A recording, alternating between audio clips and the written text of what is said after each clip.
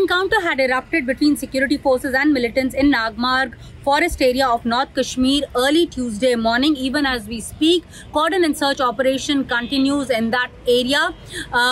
Sources claim that it was the biggest infiltration bid from the Pakistani side and they managed to foil it. Right now also about 3 to 4 militants are holed up in the area, and that's the reason why cordon and search operation still continues because these militants are trapped in this area. This area is now being used by militant to infiltrate from Pakistan. Earlier, many other routes were being used, like in August and September. The axis of Jammu axis was more active, whether it was Kishtwar, Doda or Poonch or Rajouri. But now, since October, beginning of October and even in November, Lolab and Bandipora area are more active because even the intercepts are suggesting that launching pads have been made active by Pakistan, and about 50 militants are stationed there. They're ready to sneak in whenever they get whenever they get space or whenever the conditions are favorable.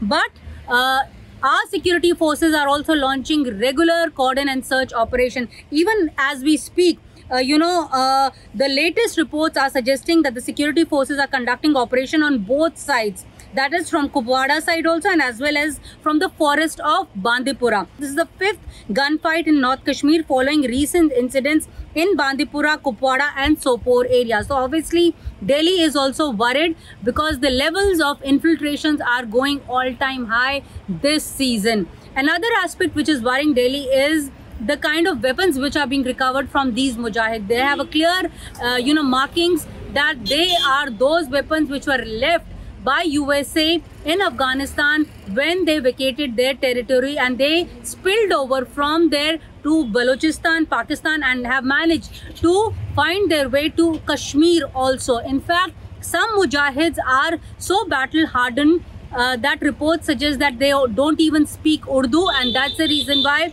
indications are that those mujahids either got trained in Afghanistan or operated also in Afghanistan. So big alarming bell as far as Delhi is concerned. So they in the forthcoming DG meeting, which is going to take place in Bhubaneswar end of this month, all these aspects are going to be discussed as to how to lower the number, because it's a continuous battle. When we spoke to our sources, they say that it's a continuous battle because Pakistan has been pushing many number of mujahids from their militants, terrorists from their side, but now it's a continuous battle. As far as security forces are concerned, the direction given to them by the Ministry of Home Affairs is that they need to contain, manage and also minimize the damage as far as the casualty of security forces and civilians is concerned. In New Delhi, this is Neeta Sharma reporting for NDTV.